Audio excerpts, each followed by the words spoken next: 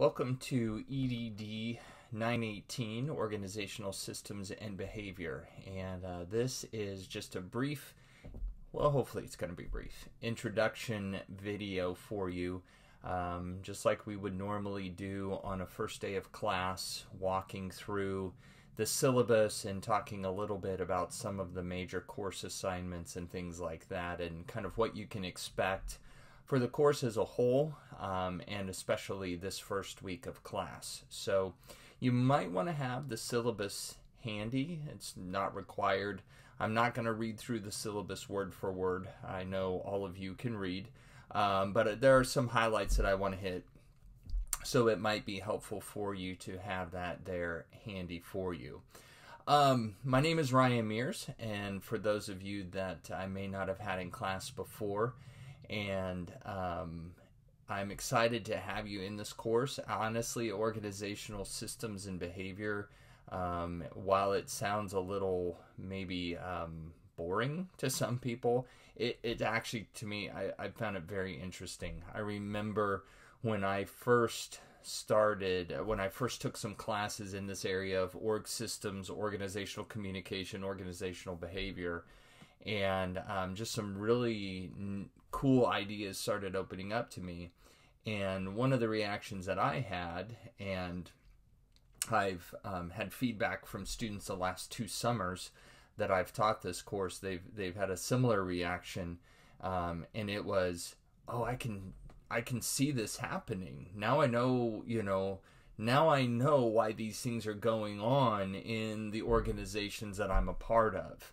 I kind of noticed them before, but I never really had words for them, or I never really thought about or knew why these things were happening. And so this course is actually very, very practical. At least I think so, and I hope that you will find it practical for you as well. It's the kind of course that I hope it is, I intend it to be, and I've found that a lot of students agree with me. It's the kind of course you can watch a lecture or do some of the reading, and like the next morning you're at work and you go, oh wow, I see this applying, I see this happening. So it's a fun course, at least I think so, and so excited to be on this journey with you this semester. Let's go ahead and talk about the syllabus a little bit, and if you see my eyes not looking at the camera, it's because I'm going to pull the syllabus up here so that I can see it and walk through it with you.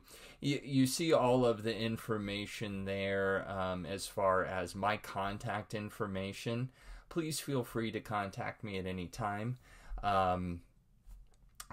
My cell number, which I just realized I didn't put on there, but I will put that on the Canvas site for you.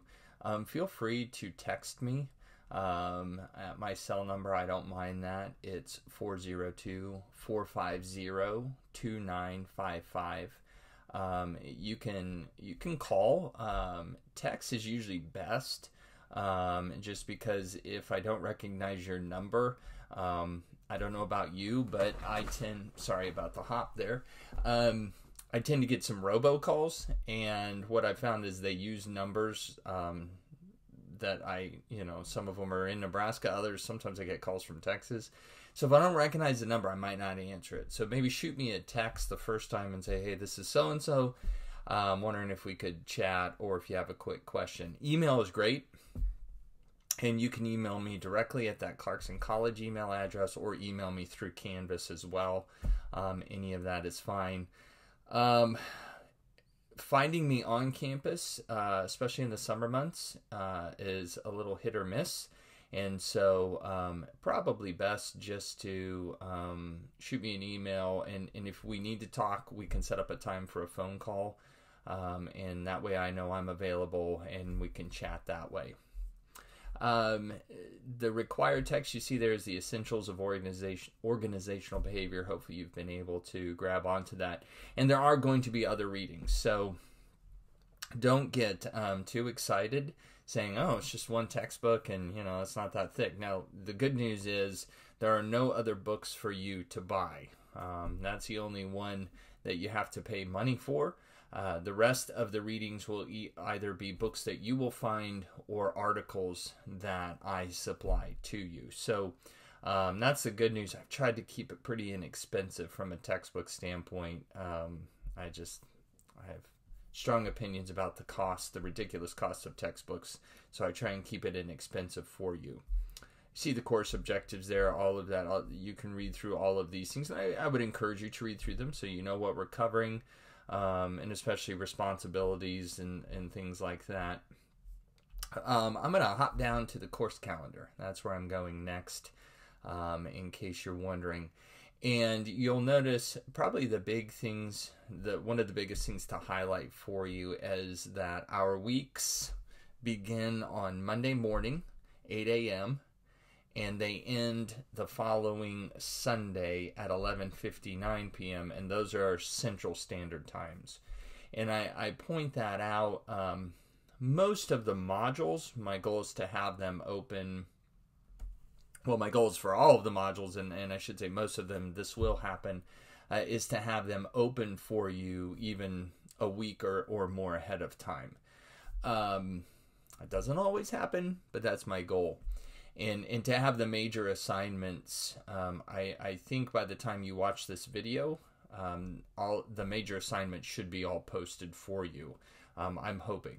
I'm recording this video somewhat early, so I haven't got those done yet, but by the time you watch it, they should be there. But assignments, major assignments, are always due on Sunday night, whatever week that they fall on, Sunday night, 11:59 Central Standard Time. I try to establish that that's consistent in all of my courses that I teach. Just that way, there's no mystery. The one exception to that is the final assignment, and the final assignment will be due on the last Friday of classes for this semester at 11:59 Central Standard Time. PM, 11:59 p.m. That's the one exception because the semester ends on a Friday. So other than that, those major course assignments are always due on a Sunday. So I just say that also, that can be your check on me. If you're looking at a major assignment, you look at the calendar and you go, wait a minute, that's like a Monday night. That means I did something wrong. So feel free to flag me and say, I think your dates are off, because that happens sometimes. I look at the calendar wrong or count on my fingers wrong or whatever. So Mondays to Sundays, that's what we have. And if you look at the course calendar, either right now or later, what you'll notice is I have for this semester, each module is 1 week long, except for, there's one exception to that, and that is weeks 10 and 11. So that's going to be module 10 will cover 2 weeks, and that's the section on organizational systems, and we'll be talking about systems thinking and complexity thinking during that week. And then the final module, which is week 12, but module 11, is just a wrap up. And really, I might have some information for you that week, but that week is really designed to, it's a finals week. And typical course or typical college schedules, you really don't meet during finals week. You have a final exam or a final paper, and you will have a final paper due that week. So there won't be much from me that week for you to do. It'll just be a matter of you finishing up your paper and things like that. Obviously more to come on that. So you can look at the course calendar, and what you'll see is for readings, I put seed canvas on all of them. And then for assignments, seed canvas for assignments. Just what I found is, as I've been doing this for a couple of years now, there can get some confusion because sometimes if I mess up one thing between the syllabus and Canvas, it can cause a lot of confusion for students. So I've decided what I'm going to be doing is directing you to Canvas for the readings and for the assignments. That way, that's the most current and up-to-date information, and hopefully I got everything right in there. So you can check those out there. You can see the topics, the focus, the foci that we'll be covering, as well as the topics for you there. Down looking at the evaluation methods, what you'll see is that we have several ways that I'll be assessing you for this semester. One is the discussion participation, and there are 10 of those, and those are each worth 20 points. Those are going to be some specific discussion questions that I'll be asking you to respond to on Canvas. There will be a rubric for each one. It's going to be the same rubric for all of the discussion posts, but it'll be there for you to look at. And so what it will be is I will be grading those discussion posts and responses for by you. So I'm looking for quality. And I've not had a problem with this in any of my classes so far. So far, knock on wood, I've not had to reach out to any of the students and say, hey, can you increase your quality in your posts? I found the doctoral students all do a great job at that, and so I know you will do fine. But what that grade will be is 12 of the points will be the quality of your initial post, and then 8 of the points will be 4 points each. Did you respond with a quality response to 2 of your classmates? Now, you can respond to more than 2. I would encourage you to do that. But the grade would be 2, so 4 points each for that. So hopefully it makes sense. 12 points for your initial post, and then 4 points each for the other responses. Now, I should say this. For the discussion participation, that one is a little bit different as far as due date. Most of those discussion participations, I've tried to be consistent with this as well. Those are due, your initial post is due on Thursday of the week that we're in. So today you're watching this. If you're watching it on the first day of class, it's Monday. Your discussion post is due on Thursday night by 11:59, your original, your initial post. The reason for that is then you have 3 more days to do quality responses to 2 of your classmates. And so I've found by having the initial due on Thursday, that gives everyone plenty of time to think through and give quality responses. Because if I don't put that due date on the initial, what can happen is then some people aren't posting until Sunday evening. And that puts all of you in a bind, because then you're sitting there trying to wait for people to post.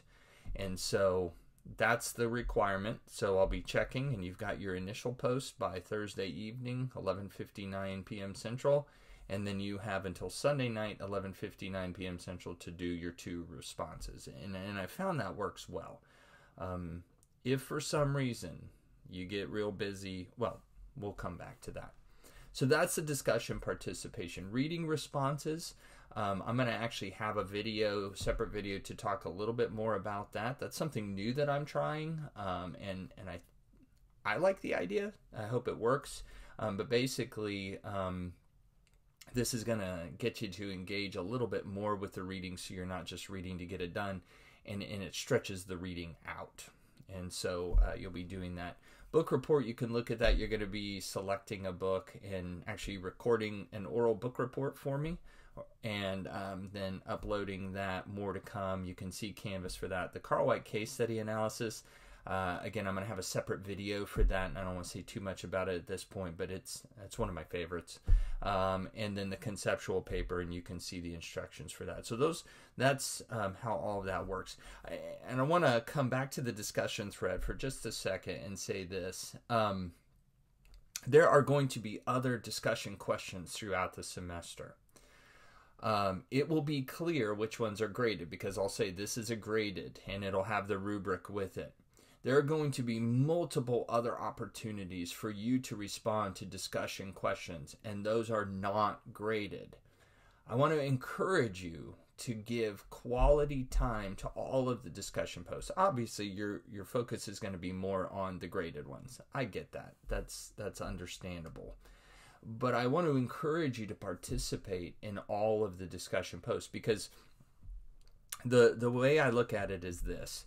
Doctoral courses in a face-to-face format, one of the joys of a doctoral program, in my opinion, is being able to have great discussions with classmates and professors and kick around ideas.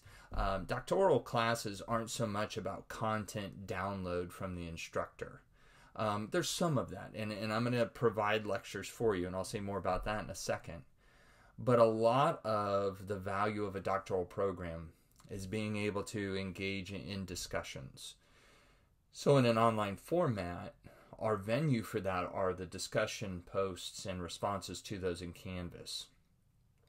And so I have some of them that are forced for you, and those are the graded ones. But then others, the way I conduct my face-to-face classes, a lot of discussion, kind of Socratic method. Hey, what do you think about and have you thought about?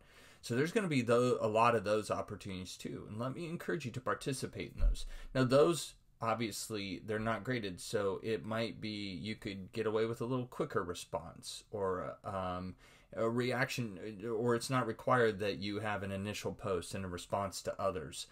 Maybe you don't have an initial post. Maybe you just react to others, or maybe you have an initial one and don't react to anyone else. So I want to make sure that the pressure is off on there for you, but highlight how important I think those are. And I know you might be thinking, well, if they're so important, why aren't they graded? Because I've tried that in the past, and what I found then is I get okay responses, but it's more I need to do this to get it done so I get the grade. So or then just a lot of stress and panic. Oh, Dr. Mears, I couldn't get to that discussion and I feel so badly. And so let's take that pressure off and just have some really good discussions there. But remember, some of them are graded, so make sure you do those. The lectures. My goal is to have about an hour to an hour and a half total lectures for each week. Those are going to be split up. I'm going to shoot to have videos about 20 to 25 minutes is my ideal. And so hopefully that's, easy. That's a chunk of time that you can watch and manage and things like that. So that's my goal. But I think the lectures are important. Obviously, a 3-hour class, if we were meeting together, I wouldn't fill 3 hours each time we met with lecture. We'd have a lot of discussions and case studies and things like that. And so that's what the rest of the class is for. But those lectures will be posted for you, again, by Monday morning of each week. I'm hoping to have them done way ahead of time. And you can kind of watch those at your own pace. But about an hour to hour and a half each week of lectures. And then the other readings, just monitor those. I'm going to put on some of them, like there'll be articles and things, and sometimes, and I'll always make it clear, but sometimes there will be articles that it'll say you need to read these for this week, because that might be some of what your reading response is. But then there'll be others that I'll just say, hey, this is just, this is extra. It's about the topic that we're talking about right now. If you're a big reader, I'm a big reader, and I like to gather as much information as possible. And depending on how much time you have, others of you'll be so busy and everything, you're going to say, maybe I'll lock those away for a rainy day and get back to them or whatever. And so they'll be there just for your added benefit if you want to take advantage or not. I want you to stay in contact with me. This course is offered in the summers, and summers are not as busy and yet busier at times, and I get that. If you're going to be going on vacation for a week, and you say, but I've got this course, let me know. And let's work around things. Maybe you can get a discussion ahead of time, done ahead of time if there's one that's due that week that you need to get done.